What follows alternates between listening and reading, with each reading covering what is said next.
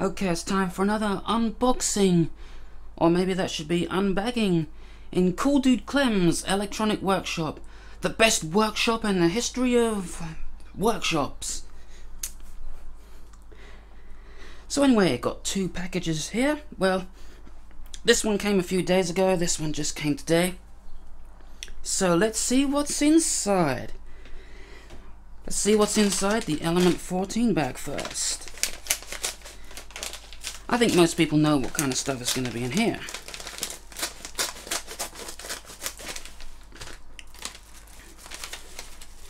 Just cut into one of the electrostatic bags there. Didn't damage anything there, and that's the important thing. Okay, anything more in there? Just an invoice. I don't know that. And this is all being filmed in natural light because for once it's actually daytime when I'm doing my videos.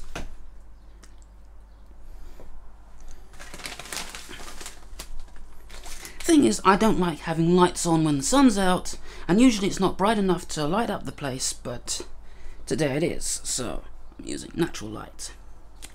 So, what have we got in here? I don't know, actually, I've forgotten what I ordered. Some NPN transistors, I know that, but we're going to have to open this bag.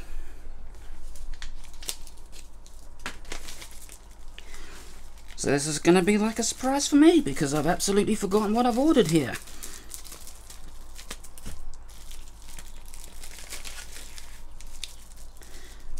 Okay, I'll just get that out the way. Ah yes, got some BC109s. I've got a plan, something I'm going to do with those. Of course, now because I'm using sunlight to record, it's gotten dimmer. You know, like the sun often does, it gets brighter and dimmer for absolutely no reason. Got some 1N4148 diodes, so I need quite a few of those. For my solid state tester coil projects that I'm going to be doing in a few videos from now. 555 timers, I can never have enough of those.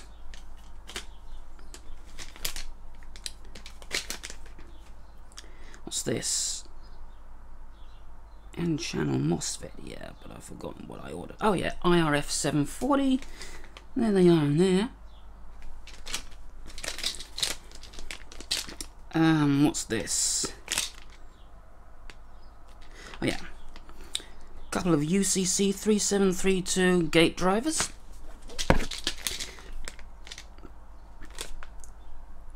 Another couple of gate drivers. These ones are...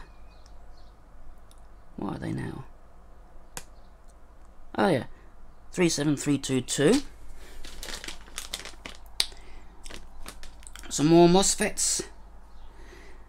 These ones are RF630N.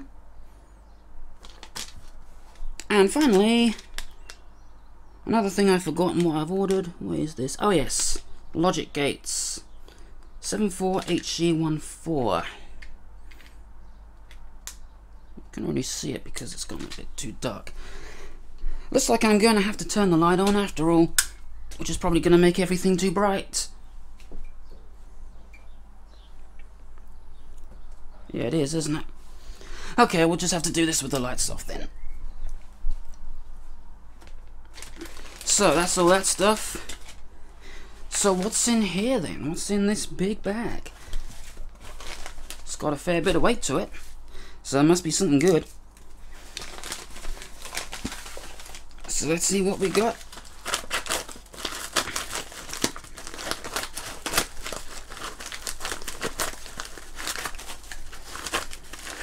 This is just going to be uploaded straight to YouTube with no editing or anything, so the start of the video looks a bit weird to you, that's why. We have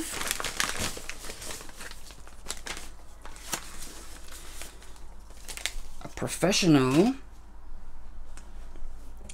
dynamic microphone, which is going to be really good for my reel-to-reel tape recorders and stuff like that, because For some reason, they do not like recording off, oh, what's it called? Electric condenser microphones.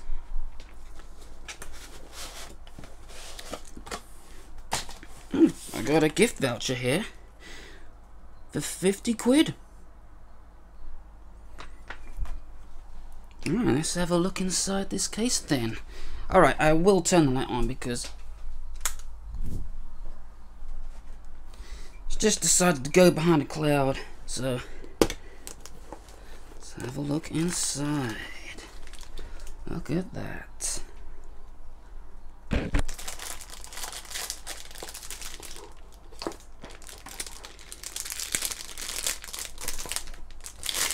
My new microphone. This is going to be used for the announcements on my videos. I'm still going to use the electric condenser microphones for the field recording, but this is a really nice microphone.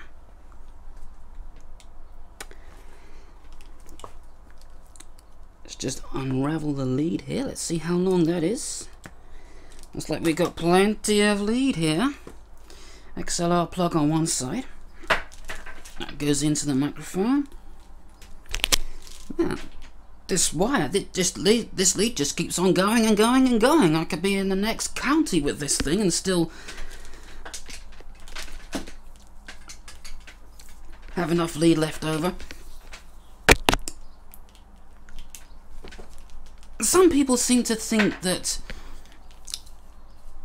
don't seem to be able to know the difference between when I'm joking and when I'm complaining about something, but that's just too bad for you. Alright, let's just plug that in there. And I'm gonna give this a little test. Now, see if I can do this on the video. Oh, actually, I've just realized something. If we go over here to my multi-track tape recorder, I've actually got this being used as a microphone preamp right now, and that is going into the computer. That is being used as the preamp for my headset microphone, my homemade headset microphone, which, let me just take it off here, looks very cruddy, but it gets the job done.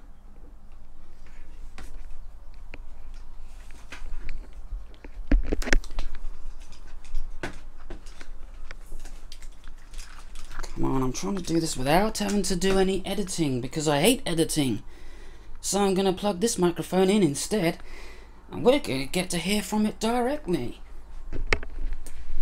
So I'll just put my cruddy headset microphone down. I'm just going to go and unplug it and plug this one in, adjust the sound levels, and I'll be right back. You'll just have to be staring at it for a while.